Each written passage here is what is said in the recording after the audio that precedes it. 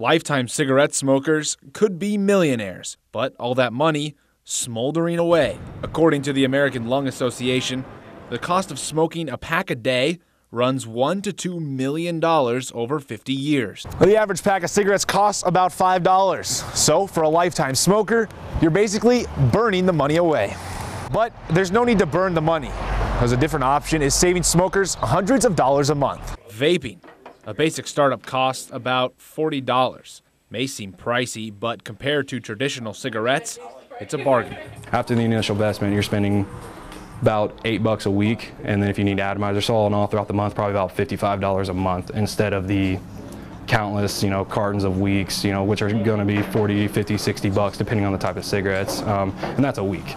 When you go off and buy a pack of cigarettes, it doesn't affect you as much as it would on the vaping, because you go out and spend $5 on a pack of cigarettes, that $5 is wasted. It's gone. For some perspective, raising a child costs about $250,000, less than a quarter of the cost of this pricey habit. A bottle of vaping juice contains nicotine at varied volumes. 12 milligrams costs about $20. More money in the pocket, and possibly even better health. One bottle of juice is equivalent to probably anywhere from 5 to 10 packs of cigarettes. I feel a lot better. I'm actually able to breathe.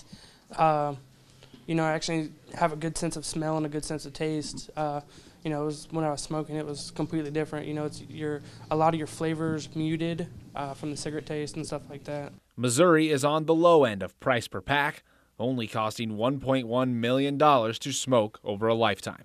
Adam Waltz, Fox 26, KNPN.